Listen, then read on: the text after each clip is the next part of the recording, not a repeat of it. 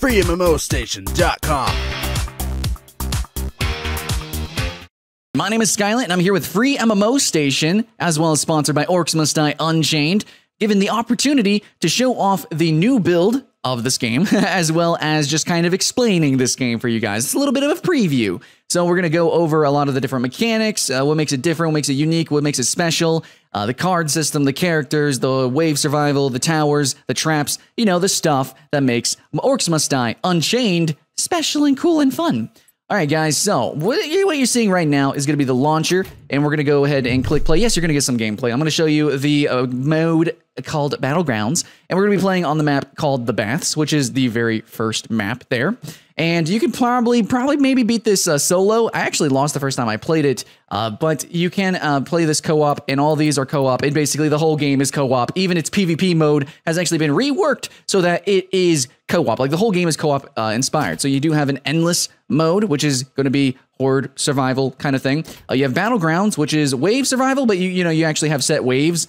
So, at 6, there's a boss wave. You finish that, you complete it, you move on to the next level. You have an arcade scoring system, and you also get some sweet loots for completing any of these game modes. Keep that in mind, guys. Unlock new traps, new characters, all sorts of neat stuffs. Now we have Sabotage. We actually already did a video on that, which is raw gameplay of me playing as Blackpaw, a melee drain tank type of character, as well as playing as Gabriella, who was a mage, just purely a mage at heart. Now, today we're going to be playing as Maximilian Hype. That guy's definitely really charming, uses electricity, yeah, as well as a crossbow, but overall he's very well-rounded. So for any new player, definitely suggest him over the other two characters that I showed in Sabotage. So, all right, anyways, what you can do in this game is lay traps. You lay traps, and they kind of act as towers. Now, the first traps that you're going to access here are going to be a little bit more straightforward. You have things that just literally crush. You have, arrows that just shoot out of walls, spikes that come out of the ground, and simple barricades. And then, you have your tar pits. But then you kind of start to get stuff that's a little bit more complicated. You have flip traps. You got your push traps. And then it just keeps going on and on. You get more specialty type traps as you play the game, and you become better. You're rewarded with more very interesting and weird ways to play the game.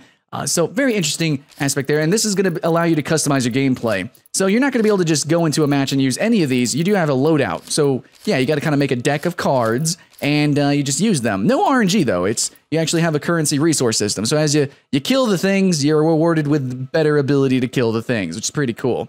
That's also actually going to go with your hero, too. As you kill things, you gain experience. And so if we click this guy, you can see his abilities and everything. But he also has upgrades. So as he levels up, then you can actually choose these different upgrades. So then you can become, more awesome and stuff. There's gear that you can actually utilize as well in the game that you can also unlock. We have different parts and things. I think, what are these for? Adds 10% chance to trap. So these are actually going to be additions to your traps. We also have Guardians, which are pretty cool. So these kind of act similar in ways to towers, but they stand there and they just kind of look awesome. Some of them have more interesting abilities, unique traits and stuff like that. And they also look freaking awesome. So, and then we have traits here, which you can actually further increase customization, where you do more damage to certain creatures and stuff like that. So since this is a co-op game, whenever it comes to party compositions, you need to think about the character, the traps you're using, the way you customize your character, the way that might be best for you as a certain character. Maybe you want to focus on killing certain bosses, and all that good stuff. And you might change these, intermittently between different levels. Which is pretty awesome. And you do have consumables. Consumables I believe, are mostly just relegated to the PvP. And so these are things that are going to allow you to interact with the PvP. So right here, select one enemy hero and increase his or her aggro. So yeah, that's how you actually interact in the Sabotage game mode. But we already covered that in that video, but that's there. So that's pretty interesting. Very similar to Puzzle Fighters, if you've ever played those or that genre.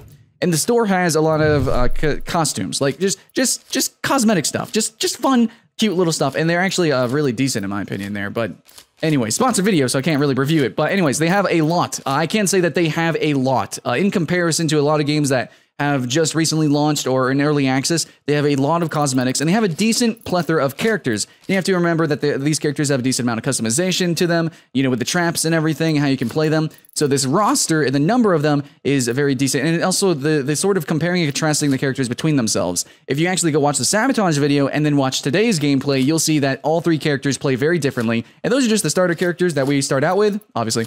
Then you have characters like Stink Eye, Midnight. This guy's more supportish. Midnight's kind of, I think, more assassin-y. And then you have more, so some are more tanky, some are more AoE, some are single target focused. Some are kind of in the between, kind of just a little bit like Maximilian. So in between all this isn't quite a review, but just kind of like an objective, perspective here that I have. Like there's decent customization here, and that's also part of the game. Especially when you go into the cooperative component to the game, you're going to need to work with your team, and then also goes with not just, actually being near them. Not always. Sometimes you need to go off on your own. Some characters are kind of, like I said, more assassin-y. You kind of flank around and stuff like that, or you go to different parts of the map, and some you do. Like Stink Eye, you do kind of want to be with your team, I believe. So yeah, very interesting. A lot of different stuff and things that you can do, and you need to keep that in mind if you want to actually win on some of the harder game modes. I definitely already lost and saw that in my Sabotage gameplay, as well as today's gameplay. Definitely, there's some difficulty. So yeah, here's all the skins. This is what the gameplay has to offer. And of course, you can pay to unlock things faster. And so that is going to be basically, that's the game. That's the game. You go and play matches, you unlock some new stuff, and then you go and kill some more things. And as you play, you get better at killing things, you get more stuff to kill things, and that's how you do in Orcs Must Die Unchained. If you want to see what the actual visceral gameplay is like, then absolutely, let's go ahead and jump into a match. Alright guys, as we get started here, let's just talk about Maximilian here, the War Mage. Maximilian may not take himself seriously, but he wields serious power. Using his crossbow, Maximilian can stun and shock his enemies. He also has uncanny luck with traps, and he would add the ladies. Unique can't touch this, creates a temporary lightning shield around Maximilian that reduces damage taken and reflects it back on his attackers. So overall, this class is very well-rounded, and he is ranged, and a little bit funny, I guess. So, here we go, we have, the Maximilian spends less coin when placing traps, that's pretty good. We also have the Epic In Your Faces, fires a crossbow bolt that deals massive damage to the first target and deals area lightning damage to enemies behind it, which is pretty good, for bosses and the horde behind it. Shock Bolt fires lightning-charged crossbow bolts for the main attack, and then fires a lightning-charged crossbow bolt that explodes on impact, stunning nearby enemies for the right click there. So, all in all, pretty interesting stuff. Let's go ahead and make some traps. Let's do the do. I'm thinking what we're gonna immediately jump on here is we're gonna focus really on the front. Should we focus on the front? I think we're gonna focus really on the front here, and we could spawn this guy. Let's go ahead and just place the Guardian here. We get one Guardian here, and we're only playing as one player here. Now, this game is a cooperative game, but, for this footage, I'm gonna show you, just the basics, the ins and outs. Now, these wisps are gonna show where the enemies are going to actually be running towards, so I'd rather them be kind of funneled. Yeah, I'd rather them be pretty funneled. In fact, if I could just get them to, like, run, like, right through this guy, that'd be really fantastic, but I don't think it's gonna happen, so what I'm gonna do is I'm actually gonna barricade right here, because I really want them to come all in one area, so I'm gonna barricade right there. And I'm going to barricade right there to get things started. And immediately, I'm going to start up with a, let's do a Crusher Trap, because, well, I don't know, why not, man? And let's go ahead and do a tar pit, oh my gosh, pit there. And let's do arrows here and arrows here. So these are all very self-explanatory traps, but as you play through the game, you'll get increasingly more complicated and convoluted traps. I promise you. Okay, so there we go. We'll do spike traps much later on, but we're just going to do arrow traps here. Pretty safe stuff. That we can use, and probably a spike trap to immediately begin here. So they're gonna run through the middle here, and they're gonna branch out later. So what I might want to do is immediately block off. I'm thinking this one. I'm thinking this path. So as soon as I can block this off, the better. So let's go ahead and just let's see. Okay, so I can't block off the rest of it. We'll block that off next time there. I think I'll be able to block that off pretty easy. Anyways, here we go. I'm ready. I think I'm good to go. I'm not scared or anything. Also, we do have upgrades here, so keep that in mind. Yeah. Now, if you haven't seen the other gameplay where I played as Gabriella, and also Blackpaw in the Sabotage game mode, you might want to go and take a looky-doo over that. All right, so I'm ready up here. Let's do this. Now, this has definitely got some difficulty, friends. There's definitely some difficulty here. And hopefully I don't mess up too much. Remember, it is mostly a cooperative game, but this is the first non-tutorial level, so I think I'm going to be good here. Oh, here they come, friends. Here they come. Now, there are actually different Guardians. This is the Guardian that I have right now. Oh, boy. All right, let's do some deeps. Now, we really want to focus on the back here. Now, right now, we're just going to get some green dudes, basically fodder. Essentially fodder. But it's going to get to a point where things get kind of insane pretty quickly. Now, the fact that I don't have any traps up there and I have no distractions and I'm not distracting up there and You know, they're gonna really do a lot of damage to my Guardian here. Hey, I'm no pro at the game. I'm not gonna pretend that I am. Definitely not. Oh baby, damages. But yeah, if my Guardian dies, then that's gonna suckle dues. Oh no, get the fast guys. So there are a mix of enemies here. Mix of enemies. So make sure you really get the fast guys. If you see the number at the top here, any creature that goes through my portal, which you saw at the very beginning there, is going to knock down the number. So it's not just about brute force attrition and the waves. Sometimes some things will sneak past you. And the way traps work is also kind of complicated with the different kinds of creatures. Now the waves are happening pretty fast here. Now I really want them to come in a specific location. Hopefully they can't cross here now. I don't think they can. I think they must run through the other way. So I hope there's hope, maybe. Hoping. There's the hoping friendos. We'll put another trap there, and really we need way more. So we're gonna put an arrow trap there, and we'll keep. I'll do another tar. I don't know where they're gonna run through. Like here, here-ish. Here-ish sounds goodish. Sure. Because why not? All right. So see, the Guardian's going down super fast. So maybe having some defenses up there, or just not even having a Guardian up there, having it much later near the portal would have probably been much better. So yeah, keep that in mind, guys. Keep that in. Learn from my mistakes, and keep that in mind. So I want to use my F on big creatures. Oh, we got some speedies. We got some speedies, guys. All right, let's use our F here. I mean our E. Sorry. And oh, I did some shocks. So he has some AOE. He's got some things like overall, he's a pretty well-rounded character. He's got some stunnages.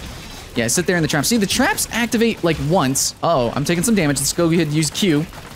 Let's use Q. Use the abilities. Now, see right here, I probably want a catapult trap up there. Not a catapult, but a swinging mace would be pretty hype, probably. So let's go ahead and just keep doing the things. Just keep pressing the buttons. So these are some big guys, man. They're going the distance. Yeah, having a Guardian back here would be pretty awesome. Bada bing, bada boom. No! Okay, we lost. Okay, see, he went into the portal. He went into the area that I really don't want him to go in. We got an ability, though. Increases accuracy of Shock Bolt. Generates 3 coin per second. That sounds pretty good. Let's go ahead and do that for more trapples. Love me some trapples. So we're gonna head and just get a lot of arrows here. A lot of them, ladies and gentlemen. A no joke amount. Let's do a swinging mace here. I think they'll come about right here. I think. And I can't put this trap here. You put it like here though, and here, and yeah, just trying to help out. Now I need to spam traps though. It's gonna be pretty important that I do that, and I need to make sure that I keep attacking them here. And okay, so while we have a little bit of free time, let's keep spawning these things. Here, no, they're running through. They run through. No. Okay, that was just a little bit of physics. That was just a little bit of physics hype. We also have our Unchained ability, which we're just gonna go ahead and activate. Just kind of an overall buff, overall epicosity. Yeah, no, there we go. No, Speed. Where'd Speedy get back here, Speedy? Yeah, keep him slow. There we go. There we go. As long as we can survive these waves. Okay, there we go. Okay, now we gotta place traps. We gotta go ham and cheezels with these traps, man. Okay, so they're gonna run through here. They have to run through here, and they're gonna exit through there at the minimum. At the minimum. They're gonna do that. I think I can place another one like right here. That should be fine. We're gonna go ahead and just spike it up right here. Actually, we should probably tar it up right here. No, we're gonna spike it up. Just spike it up. Just spike it up. Okay. Just go ahead and spoik it up. Maybe I should have tarred. Maybe I shouldn't. I don't know. I don't know, man. Okay, I'm probably gonna tar like here-ish. Who knows? Let's just hit ready. Let's just go with it. Now potions do drop too. Potions do drop. Okay. I'm not scared at all, guys. I got this. I believe. Yeah, no guardians remaining was definitely a giant mistake on my part here. So here we go, and we'll just slowly move backwards as we become confounded, as we kind of get hoarded up here. Now, I haven't seen any enemies that break barricades. I imagine if you do fully barricade, then instead of just running past it, they will attempt to break it. But also, I think that there later on will be creatures that do that. There are a plethora of creatures to encounter here. So right here, it's a little bit more standard. Let's go ahead and just use this ability. Maybe should have saved it because I see some big guys back there. I see some biggles. Oh, we got, let's see. We got increases absolute stunning bolt, increases the initial damage. Let's see. I'm going to go with G here. We're going to level that up. Boom, baby. There we go. Okay, we're going to use our E on this. Oh, that was a big guyish too, I guess. So we're going to use that. Do this. Do the damages. I'm trying. I'm trying, guys. Okay, so it's getting kind of intense here, guys. It's getting kind of intense. Oh, but we got lots of traps here. We got lots of traps. They don't slow down, but we got lots of traps. Now, slowing them down is going to be pretty important, so... Yeah. Now, I blocked off the other way instead of this way, because the other way doesn't have a roof like this, so I get extra defenses here, so...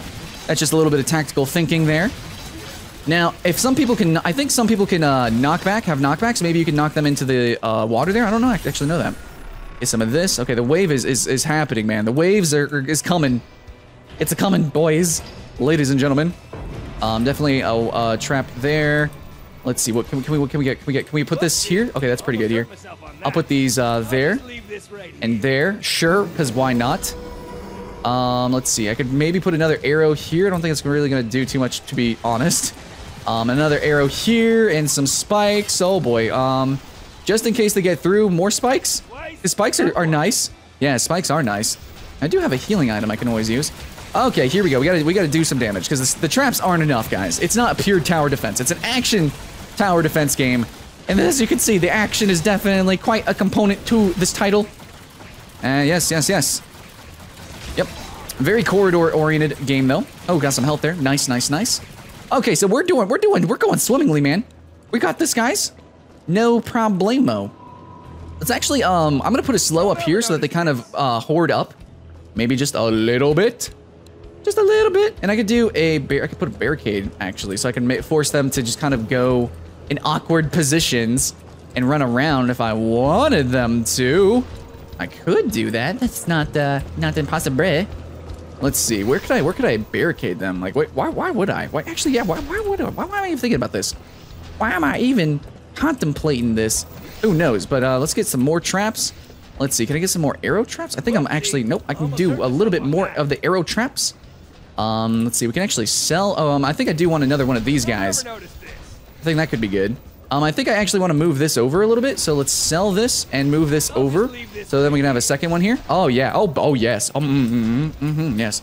I'm feeling that. I'm feeling that, guys. It's looking absolutely medieval. Let's go with that. Okay, so we got to slow up there so that they kind of bunch up a little bit. At least that's my train of thought there. So, yeah, as long as they're all together, then, you know, my AoE attacks and the traps are AoE as well. That's really what you want. You want them to huddle up together, and you want to just do the deeps. Oh, yeah, and you have an arcade-style scoring system as well, guys. Keep that in mind. Oh, yeah.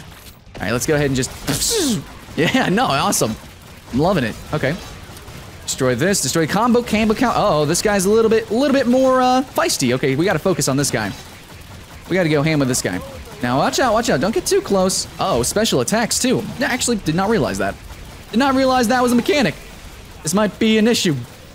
This might be a thing, guys. I think I might have wasted that. Okay, so the boss is down. Awesome. We did fantastic. Our traps actually worked out, even though we don't have a guardian. Would have been a lot wiser to, at least in this current setup, have a guardian in the back. But I think we actually made it. I think we're doing it. Now, keep in mind, guys, if you haven't seen other characters or the other gameplay that we did, actually, like Black Paul and Gabriella, there are a number of different kinds of characters. You have support-oriented characters, you have more solo-y type of characters like Maximilian here. You have a number of different kind of characters and ways to play, especially with the collection of traps. Either way, guys, there's a lot that you can do. There's a lot of content in this game. Hopefully, this preview, you know, actually elucidated some of that content, gave you a proper, you know, peek into the game. And I hope you guys enjoy and have fun. My name's Skylint. I'm here with FreeMMOStation with the sponsored content by Orcs Must Die Unchained, and I'll see you in the next one.